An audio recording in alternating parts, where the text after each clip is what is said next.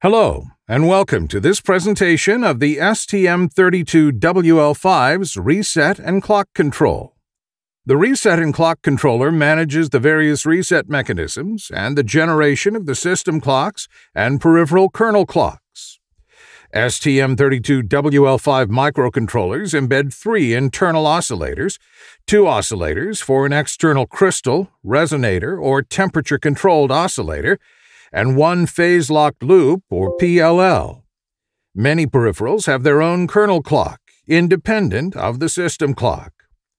The RCC provides high flexibility in the choice of clock sources, which allows the system designer to meet both power consumption and accuracy requirements. The numerous independent peripheral clocks allow a designer to adjust the system power consumption without impacting the communication baud rates, and also to keep certain peripherals active in low power mode. Safe and flexible reset management without any need for external components reduces application costs. The RCC manages several types of resets: the power reset, the system reset, the local peripheral resets, the sub-gigahertz radio reset, and the backup domain reset. Thanks to the voltages monitoring feature included in the power block, or PWR, the filters embedded in the NRST pad, and the RCC reset controller, the amount of external components is reduced to a single external capacitor connected to the NRST pin. The first type of reset is the system reset, which resets all the registers except certain registers for the reset and clock controller and power controller. It also does not reset the backup domain. Many sources can generate a system reset. An invalid voltage on the VDD or VFB SMPS supply. See power block for details. An invalid voltage on VDD due to brownout function. The brownout function allows the user to choose its own threshold levels for the VDD supply. See power block for details. An exit from standby or shutdown mode. A low level on the NRST pad. A timeout from the independent watchdog. A timeout from the window watchdog. Software reset request initiated by the Cortex-M4 or Cortex-M0 Plus core. A low power mode security reset, which is generated when stop, standby, or shutdown mode is entered, but is prohibited by the option byte configuration. Option byte loading, and sending an illegal command to the sub-gigahertz radio. Note as well that the system reset, except when generated by a standby reset, asserts the NRST pad, allowing the reset of external components when a system reset occurs. The reset source flag can be found in the reset and clock controller's status register. The power-on reset is the reset having the largest coverage. The power-on reset resets all the logic located in the VDD and VFB-SMPS domains, except those in the backup domain powered by VBAT, which contains the RTC and the external low-speed oscillator. Note that the power-on reset also triggers the system reset, so the NRST pad is asserted during power-on reset. The system reset resets most of the logic located in VDD domain except some resources located into the RCC and the PWR blocks. The backup domain is not affected by this reset. The backup domain reset resets the backup domain powered by VBAT, which contains the RTC and the external low-speed oscillator. In addition, most peripherals have individual local reset control bits. The RCC offers a large choice of clock sources, which can be selected depending on low power, accuracy, and performance requirements. STM32WL5 microcontrollers embed 4 internal oscillators: a high-speed internal RC oscillator, or HSI-16, which can work at 16 MHz. A low-power internal oscillator, or MSI, working at 100 kHz to 48 MHz, and a low-speed, low-power internal 32 kHz RC oscillator, or LSI. STM32WL5 microcontrollers embed two oscillators for use with an external crystal, resonator, or temperature-controlled oscillator. A high-speed external 32 MHz oscillator, or HSE32, with a clock security system, and a low-speed external 32.768 kHz oscillator, or LSE, also with a clock security system. STM32WL5 microcontrollers also embed one phase lock loop, with 3 independent outputs for clocking the CPUs and different peripherals at different frequencies. The high-speed internal oscillator, or HSI, is a 16 MHz RC oscillator, which provides 1% accuracy and fast wake-up times. The HSI is trimmed during production testing and can also be user-trimmed. The HSI can be selected as clock at wake-up from system stop and as the backup clock if an HSE failure is detected by the clock security system. The HSI is selected as system clock at wake-up from standby mode. The HSI can remain powered when the system goes to stop mode in order to speed up the wake-up time, and used as a kernel clock by peripherals in stop mode. Some peripherals, such as the I2Cs, USART, LPUART, and LPTIMs, can select the HSI as kernel clock. The HSI frequency can be trimmed versus HSE by using the MCO and TIM 17 bits in capture mode. The low-power internal oscillator, or MSI, is a multi-frequency RC oscillator in the 100 kHz to 48 MHz range, which provides 3% accuracy and fast wake-up times. The MSI is trimmed during production testing and can also be user-trimmed. The MSI can be selected as clock at wake-up from system stop. The MSI is selected as system clock after reset. Some peripherals, such as the USB, can use the MSI as kernel clock. The MSI frequency can be trimmed versus HSE by using the TIM 17 bits in capture mode. The high-speed external oscillator, or HSE32, provides a safe crystal system clock. The HSE32 supports a 32 MHz external crystal or temperature-controlled oscillator. The frequency can be tuned to the required few 1/10 of ppm using on-chip capacitor trimming. A clock security system allows an automatic detection of HSE32 failure. In this case, a non-maskable interrupt is generated, and a break input can be sent to timers in order to put critical applications such as motor control in a safe state. When an HSE32 failure is detected, the system clock is automatically switched to HSI16 or MSI, so the application software does not stop in case of crystal failure. The use of the high-speed external oscillator clock is mandatory when the sub-gigahertz radio is active. The high-speed external oscillator will automatically be managed in line with the sub-gigahertz radio activity. The high-speed external, or HSE clock, may come from an external temperature-compensated crystal oscillator. The TCXO operation mode is selected by the HSE BY-PPWR bit when used by the CPU, and with the sub-gigahertz radio command set TCXO mode when used by the sub-gigahertz radio. The TCXO supply is available from the PB0 VDD TCXO pin. This is also used to enable and disable the TCXO. The supply level can be selected through the sub-gigahertz radio command set TCXO mode. STM32WL5 microcontrollers embed an ultra-low-power, low-speed internal oscillator providing 32 kHz named LSI, available in all modes except shutdown and VBAT. The LSI can be used to clock the RTC, low-power timers, and the independent watchdog. The accuracy of the LSI is plus or minus 1.6%, plus 1.5% over temperature, and plus 0.2% over voltage. The LSI consumption is typically 110 nanoamps. The LSI frequency can be trimmed versus HSE32 by using the TIM 16 bits in capture mode. The 32.768 kHz low-speed external oscillator, or LSE, can be used with an external quartz or resonator, or with an external clock source in bypass mode. The oscillator driving capability is programmable.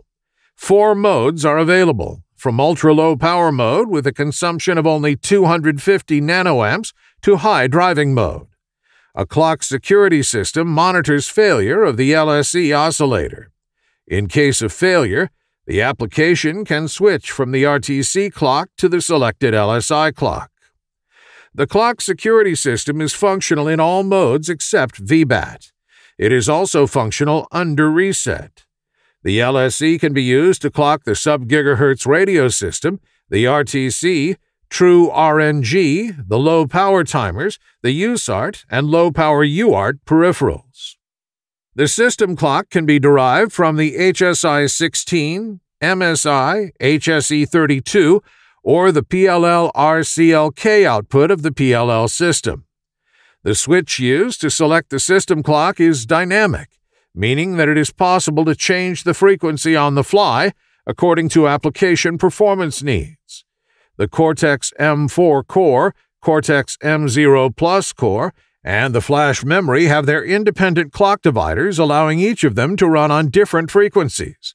It is recommended to run the flash memory on the HCLK3 at least at the same speed as the highest frequencies selected for the Cortex-M4 and Cortex-M0 Plus cores.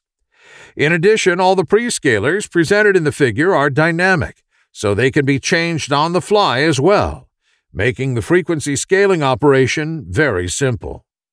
To optimize power consumption at lower frequencies, the operating range can be changed, or low-power run mode can be selected. In range 1, the clocks of the Cortex-M4 or HCLK1, Cortex-M0 Plus or HCLK2, and shared bus or HCLK3 must not exceed 48 MHz.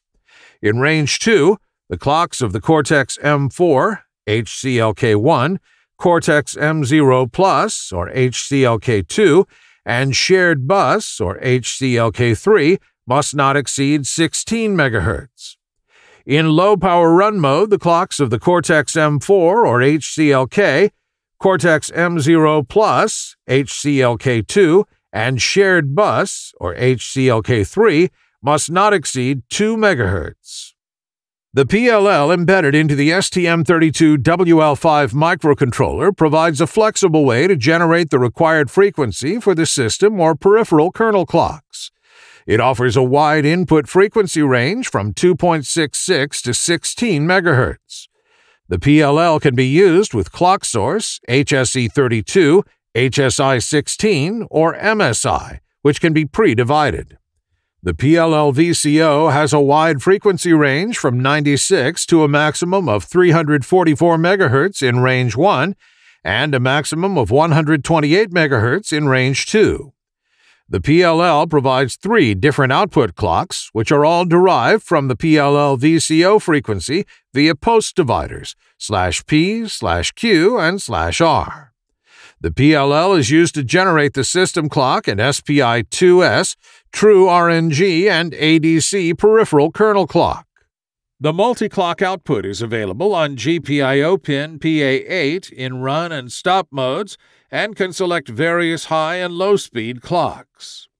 A low-speed clock output is available on GPIO pin PA2 in run, stop, and standby modes and can select various low-speed clocks. Some peripherals have a separate clock for the processor bus interface and the specific peripheral interface function. The bus clock is used to access the peripheral registers, whereas the kernel clock is used for the specific peripheral interface function. Having a separate bus clock and kernel clock allows the application to change the interconnect and processor working frequency without affecting the peripheral operation. For example, the USART kernel clock is used to generate the baud rate for the serial interface communication and the bus clock for the register interface. The enabling of both the peripheral bus clock and kernel clock is controlled by the reset and clock controllers' peripheral enable and sleep mode enable bits. When both bits are set to 1, the peripheral is able to operate and transfer data in sleep mode. When HSI 16, LSI, or LSE is selected as the kernel clock, the peripheral is able to operate and wake up the system from stop mode. In stop mode, the peripheral is not able to transfer data on the bus matrix, for example, to memory. Refer to the specific peripheral training slides for more information. CPU, bus matrix, and peripheral clocks are gated according to the CPU operating mode, the peripheral allocation, and the peripheral sleep mode enable bit. A peripheral is allocated to a CPU when the reset and clock controller peripheral enable bit belonging to the CPU is set. The peripheral and the associated bus matrix is clocked whenever the CPU is in C-run mode. Before accessing a peripheral, it must be enabled by the CPU. When both CPUs need to access a peripheral, they must both enable the peripheral by the reset and clock controller peripheral enable bits belonging to the CPUs. A CPU is only clocked when in C-run mode. Only allocated peripherals are clocked when the CPU is in C-run or when the CPU is in C-sleep when the peripheral sleep mode operation is enabled. A bus matrix will be clocked when a CPU or peripheral on the bus matrix is clocked. It is important to notice that the reset and clock controller offers 2 register sets, allowing each processor to allocate or enable peripherals. A peripheral and the associated bus matrix will only be clocked when allocated by a CPU, and the CPU is in C-run mode, or in C-sleep mode when the CPU peripheral sleep mode enable bit for this peripheral is also set. Depending on the peripheral function, peripherals have a different behavior. Peripherals needed for the system to operate don't have enable bits and are all-time allocated to both CPUs. All other peripherals can be allocated by both CPUs. Before accessing a peripheral, the CPU must allocate it. If a peripheral is shared by both CPUs, it must be allocated by both processors. It is up to the application to avoid peripheral access conflicts.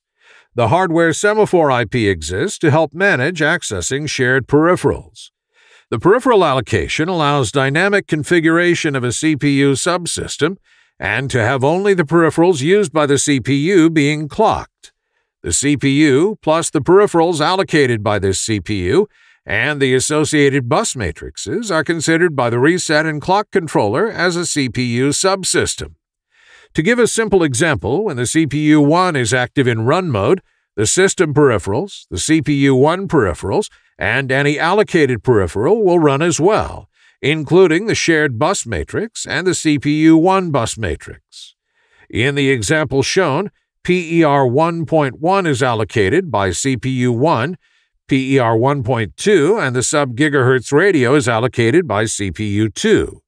PER 1.3 is allocated by both CPUs. The following table gives a simplified view of the system states versus subsystem states. When a subsystem is in C-run or C-sleep mode, its bus matrix is clocked. When a subsystem is in C-stop mode, its bus matrix is stopped. The system only enters stop, standby, or shutdown mode when all subsystems are in C-stop mode.